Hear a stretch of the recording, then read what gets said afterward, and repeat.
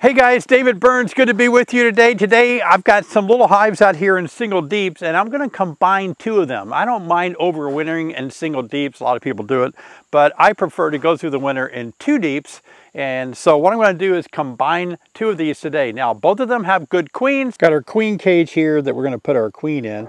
And then Bobblehead David says, please subscribe. Appreciate that so much. Today we're going to open this hive up and then open the Apiary hive up. We're actually going to use an Apiary deep on top of that deep, and then we're going to transfer one by one the frames over onto the Apiary hive. But we're going to put my special combination paper between the two. I'm going to show you how I'm going to use that. Now, some of you ask me about what gloves I wear, why I wear gloves, and why I don't wear gloves. In the last video that I made, I didn't have any gloves on. I didn't have a bee suit. I just had my hat and a veil with my plastic screen in there. So it just kind of depends on what kind of mood I'm in. Well, today it's cloudy, very cloudy, almost drizzling, but right now there's a break. And so you always suspect that bees may not be as happy and gentle on days when it's cloudy, potentially dreary. So that's why I'm being very careful today to go ahead and wear a little extra protection, because I am going to be manipulating quite a bit of frames here today, although they seem very calm, so I could probably get away with it. Well, I'll show you some stuff here for you guys. It's always a learning curve if you're a new beginner, but you can see good capped over honey off on this side at the top. There's a beetle. This hive is battling beetles. And you can also see nectar that isn't capped over, so the difference between what we call honey that's capped, nectar that isn't capped over. Pretty much the same on the other side as well. Okay, now the bees are getting a little bit more upset, so we've got to use a smoker. Be sure and watch this video all the way through, because look at this. A new technique I'm using to combine hives. You may want to follow this video all the way through for that. When I'm working hives that are a little more defensive, I usually am appreciative that I have gloves on and I have a hat and a veil bee suit.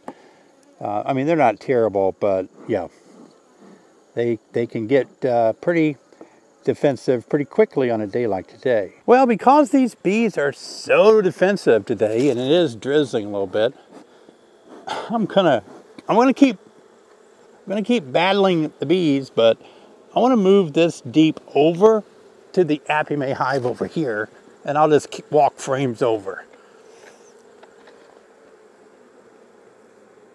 Now, as I carry these frames over to where I'm combining, there's my actual combining screen. Now, I took a queen excluder and I taped down some craft paper there, and I cut some slits, as you can see. That makes it easier for me than trying to battle a piece of newspaper.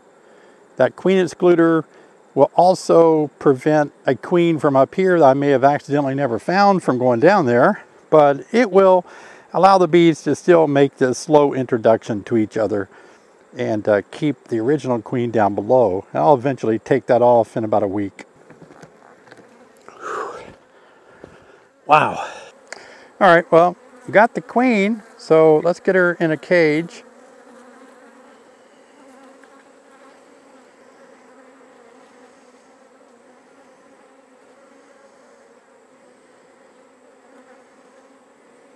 Got her by her back legs there. I'm just going to let her go head first into the cage.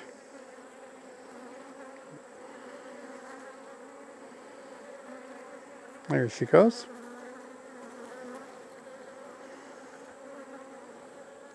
Got a bee up my sleeve. All right, let's see. Do I have her in there? Yep. All right. Now I need to put a cap on it.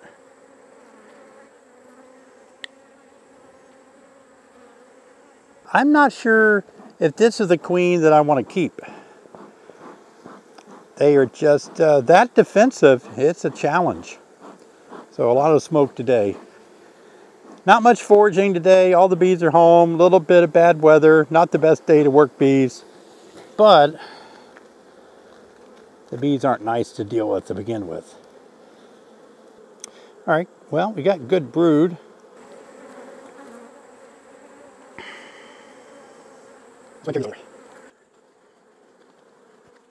Yeah, divide and conquer. I'm going to divide this hive up and be less for me to battle. Ooh, this is very light. Means there's some brood on it.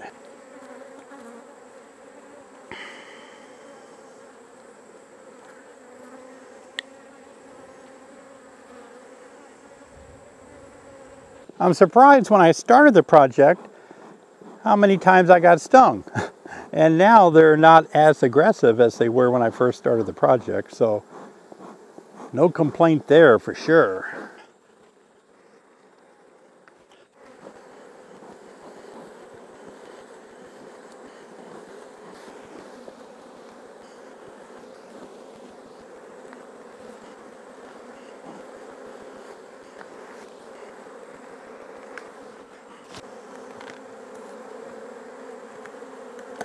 Well, I told you guys I was going to put our queen somewhere else, but to tell you the truth, that hive was so defensive, I kind of don't look forward to using her again somewhere. Can't really make up my mind yet. I may drop her above a queen excluder like in a super and bank her there until I get past some more weeks of fall. Maybe I've got some other queens that I can use if I lose some, but you know, she has all the right qualities except one. She's too defensive. I like everything else about the hive, just a little too defensive for me, so I kind of don't like that.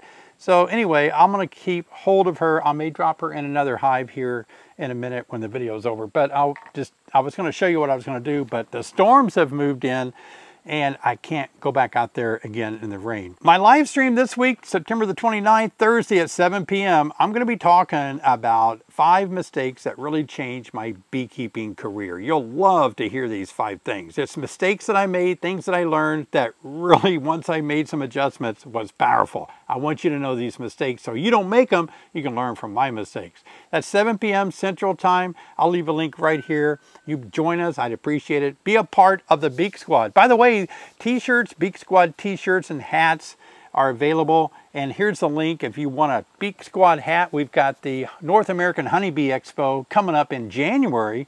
Not really that far away. This is almost the 1st of October.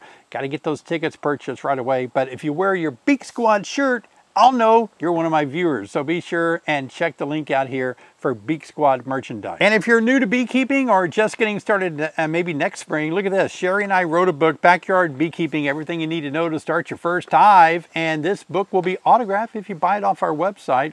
So take a look at it. I'll leave a link right here for this book. We always appreciate sending you a book, helping you get started in beekeeping. It's tough working a hive in the dearth in the fall when there's not much nectar out there because other hives can rob out the hive you're inspecting. I made a video right here how to deal with that. Plus, I made a video over here on what bees are doing at the entrance, and you'll be shocked. Take a look at both of these videos. I'll see you over there.